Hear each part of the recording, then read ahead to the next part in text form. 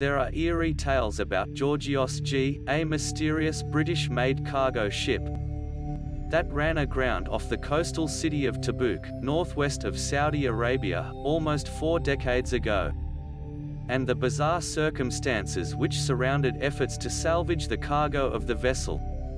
Georgios G was built in England after the end of the Second World War, and in 1958 was launched as a cargo liner owned by several individuals and companies.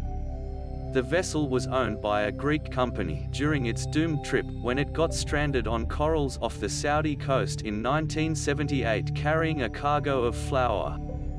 The ship, caught on the corals of the coast, was stuck due to the narrow route available to navigate. The steep mountain edge rising from the sea made the passage through the valley difficult to maneuver through.